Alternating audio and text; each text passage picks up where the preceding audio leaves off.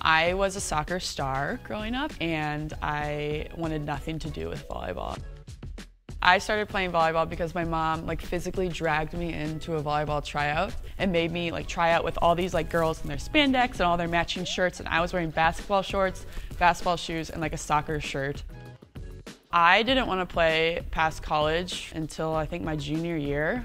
I honestly was thinking about quitting just because I didn't love the sport anymore. This sport that is just so much of my identity and so ingrained in my DNA just wasn't fun for me. It didn't bring me joy.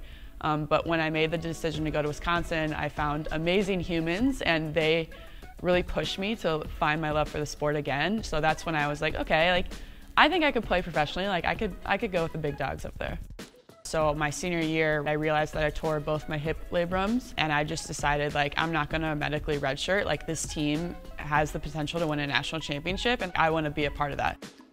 And then right after the national championship, I got the surgeries done, and that was my first major injury I've ever had. It was a 9-month-long recovery process, and that's a lot of mental toughness. And that was probably one of the biggest bumps of my career, trying to get over that.